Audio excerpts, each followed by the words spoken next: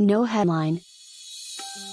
If you peel away from a traffic light like you're in the Indy 500, you're going to pay for that, she says. Use the 888 Triptych or Gas Buddy apps to find the cheapest gas in your area, says Grant. You can also use your smartphone. The Maps app on the iPhone, for example, shows you traffic, to check the traffic before you leave the house so you can avoid gas wasting, backtracking and idling. If you drive a lot, it may make sense for you to get a credit card that rewards you for buying gas. Furthermore, grocery chains like Safeway, Kroger and Winn-Dixie offer gasoline rewards programs, says Jim Toteman, editor of AARP Bulletin, which publishes a list of gas-saving tips. However, it's important to remember that the price at that gas station might not be the best price out there, so even with the savings it might not be the best deal, says Grant.